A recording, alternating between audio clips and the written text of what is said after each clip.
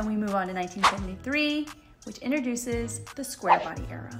So from the years 1973 to 1987, this is referred to as the Squarebody Era. Another fun fact about 1973 is that the one-ton dually is introduced. 73 was also the first year for a four-door 3+3, also known as a crew cab. Power windows and power locks became available in 1977. Within the Squarebody Era, you have two main body styles, 73 to 80 and then 81 to 87. These different body styles actually look very similar, so here are some tips and tricks to tell the difference. The two main things that you want to look at are the headlights and then the side indicators. From 73 to 80, you have round headlights and the side indicators are vertical. And then from 81 to 87, your headlights are square and the side indicators are horizontal. Hit that subscribe button if you want to see what comes next.